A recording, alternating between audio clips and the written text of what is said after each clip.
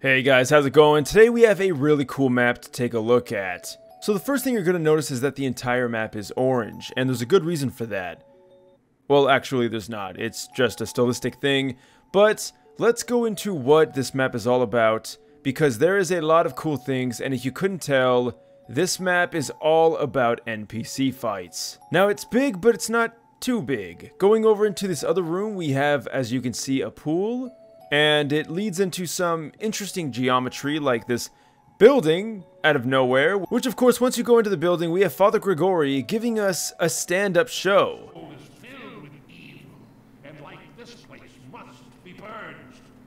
Or hey, maybe you're more into vent crawling. That is where this comes in, and if you guys couldn't tell already, there is going to be a lot of cool secrets in this map. And of course, this vent leads into a bathroom. Why would you want to fight in a bathroom? Well, I don't know, but all of these halls are interconnected, and they all lead to interesting things like this soccer ball right here. And if darkness is your friend, then this will definitely be the room for you. So what do you guys say we go on to the other side now? There is a lot of obstacles here. And there's tons of verticality here, so NPCs are not going to just be sitting on one level fighting. There's also a bunch of explosive barrels to make things a little bit more dramatic. But going further into the depths of the map, we have, well, a generator room, or some kind of engine room, that then interconnects into, well, a laundry room. So obviously there is no, like, specific theme going on here, except for, well, orange. But I will say, I do think it adds to the spice of the map to kind of keep things more interesting, and it also makes things more maze-like. And there's a reason for that, because we're going to spawn NPCs not only on one side, but at both sides. Now, I do have a lot of questions for some things on this map. For instance, why are the drink machines locked up? We also have this overlook with two chairs, but there's not really anything to look at. We also have these catwalks up here to, again, kind of give you some verticality in the fight. And then, of course, we can't forget the emplacements. We have two turrets here, as well as some ammunition in case we do run out. We also have some explosives here, which we can use in the fight. And I think that's just really cool. We even have some non-traditional weapons like saw blades and even spears, which, by the way, I didn't know this. When you pick up a spear, it automatically corrects itself into the right orientation. Did it always do that in Half-Life 2? Because I know it did with the saw, obviously Ravenholm. Alright, so before we do start the fight, check out this very creepy room. Tons of TVs. I think there's like 500 of them or something like that. Don't know why this room has to exist, but it does. Once again, these are really here just to make things more interesting. And interesting, indeed it is. This is almost like a 2-in-1. It's like it's an NPC fighting map, but it's also like an abstract map at the same time because of all these cool rooms. We're going to just skip all that though. Forego everything, because after all, I assume this is going to be a mini-mod showcase. So let's go into the nitty-gritty.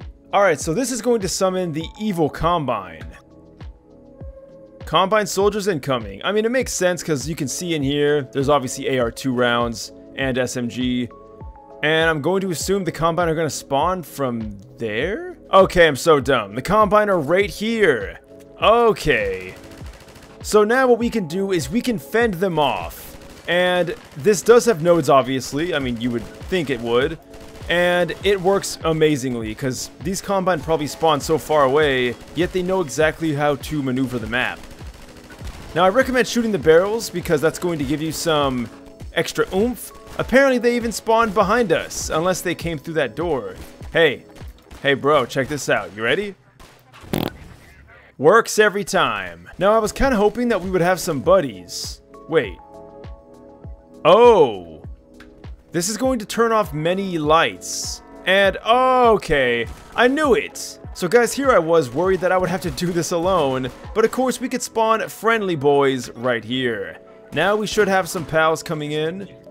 Oh, there we go. What's up, homies?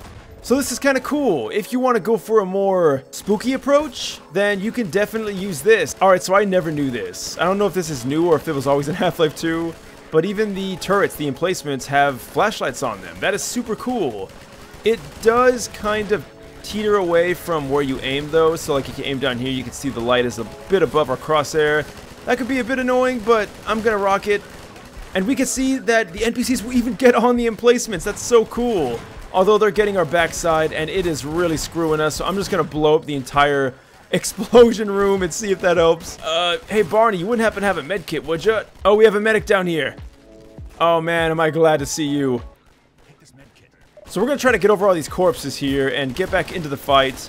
Already, we are almost dead. And, well, now we're dead. So the fight really does never end, but if you feel like you're getting a little bit, well, overwhelmed by this, then you can obviously just restart, but I do want to kind of admire what these NPCs are doing, and I'm going to go ahead and turn those lights back on because it's probably annoying. Sometimes I forget that people actually watch my channel. We're going to keep the lights on, we're going to spawn the friendlies, and we're going to try to just admire the fight. So I think that starts the alarm. I'm going to make it to where the NPCs ignore me, and we're going to look from afar, but first I want to see where they spawn in, and they spawn in this room, which kind of makes me wonder, what's the point of these rooms back here? Because I feel like the fight's never going to get to this. Oh, there we go, okay. So we have like this like spooky locker room, or maintenance room, whatever the hell this is. That's actually kind of cool. Alright, let's go into the main battle area here. We can see the NPCs are rightfully on those turrets. I don't know why they keep spawning behind us. Is this really one of their spawns? Oh, okay, you know what? They could actually come through there. Wait, does this actually work? I gotta see this. Oh, that is so cool. We have a working elevator. I have no clue where this is going, though. Oh, perfect. Into our explosive... Oh, wait. Oh, no, it's going lower than that. Alright, here we are. I didn't even know this level existed. And once again... Oh, it's the sewer system! Whoa, this is cool! Now, I don't think you're ever gonna really see any NPCs down here unless the fight, like, really gets that intense. But once again, you don't have to use the pre-configured NPCs. You can, well, spawn your own, and you can spawn them pretty much anywhere with, hopefully, good success. Now I kind of want to know where this goes. This is interesting. Alright, we have some goop. I heard someone say my name. Who the hell is that? Wait, dude? Are you okay? Guys, this just keeps going down. I can't believe how far down this goes. Oh, this is spooky. I don't like this. We got doors, though, that do open into empty, wet rooms. And then this just leads into a dark tunnel of nothingness. Oh, okay, interesting. So, you can actually fall down that. Oh, hey, what's up, dude? Alright, so I'm going to follow this combine. I'm really interested in seeing, like, their pathways, like which route they take. Barney is a tough dude, so he might be able to take on all these combine, but, yeah, Barney, you might want to get some cover, man. Alright, here we have, like, a death water room. I guess NPCs do come around this area. That is really cool. And look at this, we can even see some NPCs on this catwalk here. Super cool, getting that aerial advantage. I'm sorry, but, like, the rebels are getting spawn killed. That is so not fair. I think it's safe to say the Combine are just way more impressive. I don't know if they spawn in more or whatever, but yeah, this is definitely interesting to see. These poor lads can't even get out of their spawn. Alright, so going back to what I said, you can spawn in any NPCs you desire, and you know what would be really good for this? The Horde mod that we took a look at not that long ago. I'll put that in the top right corner. I would definitely recommend that because it spawns them all over the place, and you don't have to worry about them not navigating because, well, there should be nodes all over this map. But yeah, I'm just spawning in some zombies to try to give the rebels a chance to get out of their spawn here. We are getting some pretty tremendous lag because I do have keep corpses on. And now the Combine have 2 threats to deal with, but I think it's safe to say they've pretty much secured the entire area. This is definitely going to be a map that is really good at testing your weapons, so, you know, maybe you don't want to just spawn in NPCs and you actually want to have, like, an actual training course. This could be a very good map for that. So I'm going to go ahead and let's go with some Half-Life source weapons. So I'm going to go ahead and spawn in some Modern Warfare weapons here. We are pretty weak, but maybe we can clean house and get to a medic. Alright, looks pretty clear. Never mind, it's not. Okay, go! Is there a medic down there? Oh, hey man, can you hook me up? But yeah, that's pretty much it. There's not much to this, but I thought this was an incredibly cool mod. Something that you can use again with any NPC. Guys, let me know what you think down below, though. Aw, man! What are you looking at, shorty? But guys, I would love to hear your thoughts down below. If you have any maps you want to recommend, definitely let me know down in the comment section down below. This and all the other mods will be in the description. As always, guys, I want to thank you for watching, and until next time, farewell.